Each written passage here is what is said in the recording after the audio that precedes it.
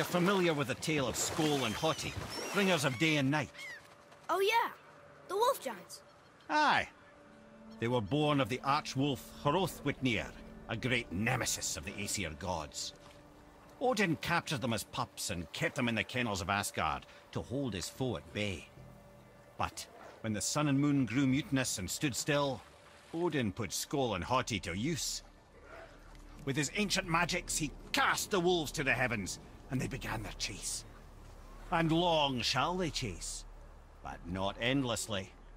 For it is foretold that someday Skoll and Hati will catch and devour their prey. And that day shall be Ragnarök, the twilight of the gods. But Ragnarök is supposed to be Odin's doom, isn't it? Why would he set the wolves loose if it fulfills the prophecy? Precisely the question, lad. It's always about control. The wolves determine when Ragnarök begins, and now he controls the wolves. A battle fought on his timetable is a battle he better stands to win.